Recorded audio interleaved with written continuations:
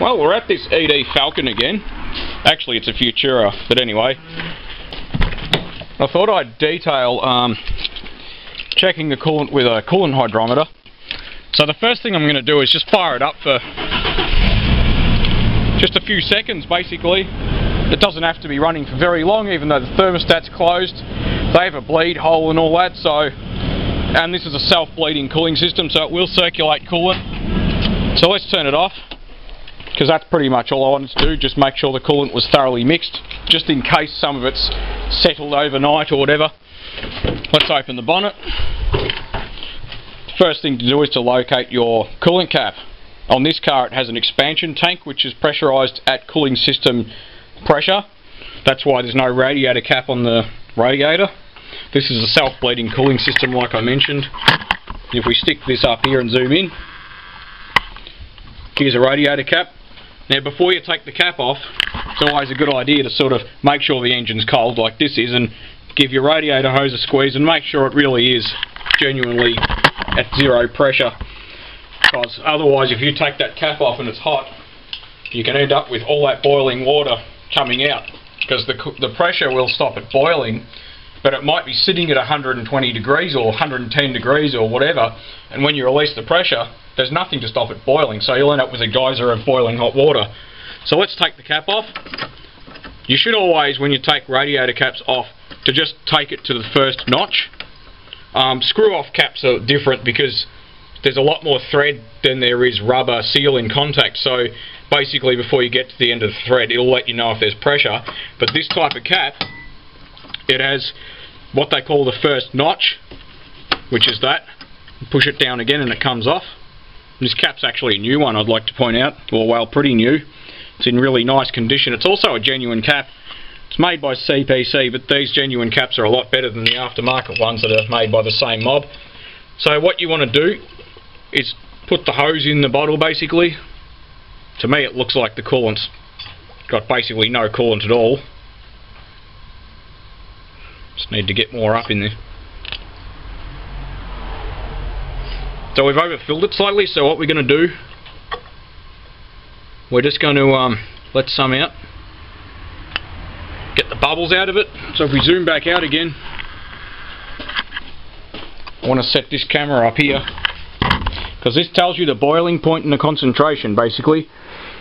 The idea is, if I zoom in again, this pointer up here shows you whether it's level or not, or straight I should say that. And there is some coolant in there, but not much. I mean, so it's showing 0 on the scale, freeze point. If we turn it over on the back, we're showing a boiling point of 125 degrees C. And this thing isn't absolutely dead accurate, but yeah, you're supposed to run it to normal op temperature, but I don't want to end up with coolant everywhere. But yeah, obviously there's not much coolant in this. You'd expect it to be quite a lot higher. It'll tell you sort of, there you go, it tells you up here for 50% solution plus 50% water, or for 265 degrees protection. So I'm assuming that's in the Fahrenheit range, which is, so 265 is right there. So if it was 50-50, I'd expect it to go up. I mean, I ran it long enough to mix coolant a bit, so it's got some in there but not much, and you can tell by the colour it's very light lime green cordial. And basically what happens is, it is sweet, by the way. You can actually taste test it, but remember, coolant's poison, so you shouldn't be taste testing it. But that's how to use a coolant hydrometer. It gives you the instructions on the back. Remove cap only when radiator is cool. Run engine to normal op temperature. Draw up fluid level to line. If dirty or rusty, which this obviously is dirty, draw and flush, then refill cooling system. Tap lightly to remove air bubbles. Top of pointer must be vertical. Large pointer shows degree of protection. Flush with hot soapy water to rinse clean. this is the gauge itself. Don't flush your cooling system with hot soapy water, but this gauge needs to be rinsed out thoroughly with hot soapy water basically, and then rinse clean with water. So what you do with the sample is put it back in without immersing the hose again. And the basic reason for that is coolant is poisonous, and children and dogs will drink it because it's sweet. So replace your radiator cap. So what does this mean? Well, basically, if you buy a car and you have no idea how old the coolant is, you should be changing it anyway. But this will give you a ballpark figure as to how much coolant there is, and it may be that this cap, which has been replaced at some point recently, the old cap might have been a bit average, and it might have been just basically overflowing coolant out of the overflow hose, and they might have been topping it up with tap water. Because once you add coolant, you shouldn't need to add water to it much. I mean, if you're adding a little bit of water to bring it up to the maximum line, you shouldn't need to do that every week, every fortnight even. Like, you really shouldn't have to add anything to it.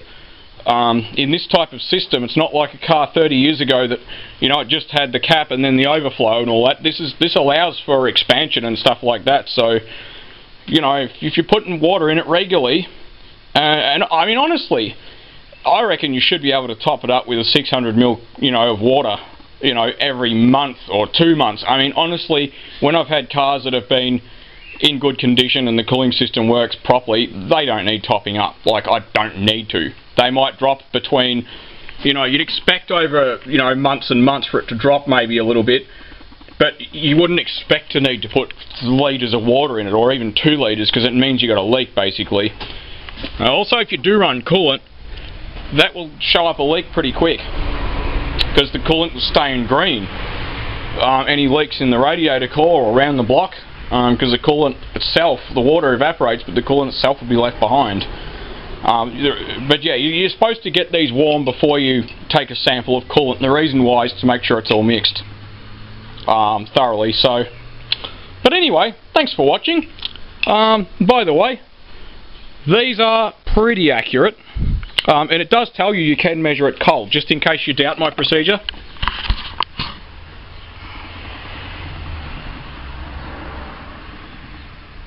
Ideally you should run it for 5 minutes, maybe 10 minutes, and mix up the coolant better. I know that it doesn't really separate out, but it's just a good idea. The biggest point of running coolant in a car engine is to protect the alloy components particularly, and even the cast iron components, because they do rust and corrode, and stop that happening, which means it's going to keep your cooling system clean. It'll extend the life of your head gasket. If you run plain tap water, you deserve what you get, especially if you run an alloy head, because aluminium alloy becomes the sacrificial anode. It corrodes a lot more readily than does cast iron, so be aware of it. Even if you're running a real old car, you should always run coolant no matter what. So, anyway, thanks for watching.